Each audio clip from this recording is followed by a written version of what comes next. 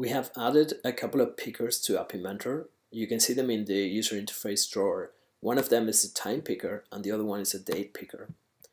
As you can see, both of them are based on buttons, so you could customize them as any other buttons. For instance, for the time picker, we could say something like pick a time, and we could change the shape of the button.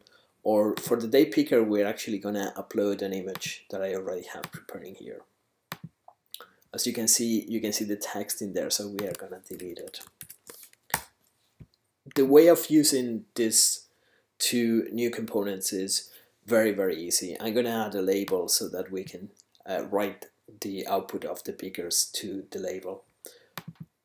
Each of the components has an after event, and it is after this event is called that you can play with the data set in the date picker or in the time picker. So let's play with a label. We're gonna set the text to whatever we get in the picker. So for instance, for the first one, time picker 1, let's get time picker hour, for instance. So let's click on pick a time.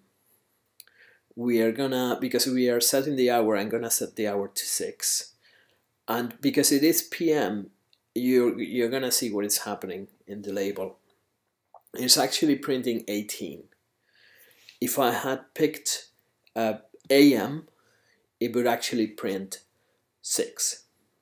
So this is how the time picker works. For the date picker, it's really, really similar. We can get the day, we can get the month, we can get the year. Let's duplicate this block. And let's try and get the day first. I'll click on the image and the day is, say, 28.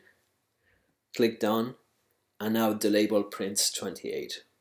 There is a special method here because in Java, January is 0 and December is 11.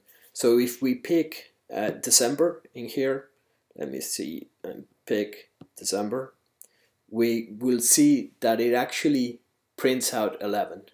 So we have prepared a method called month in text, and this guy is actually should be printing December. So those are the only things that you need to know to work with time and date pickers.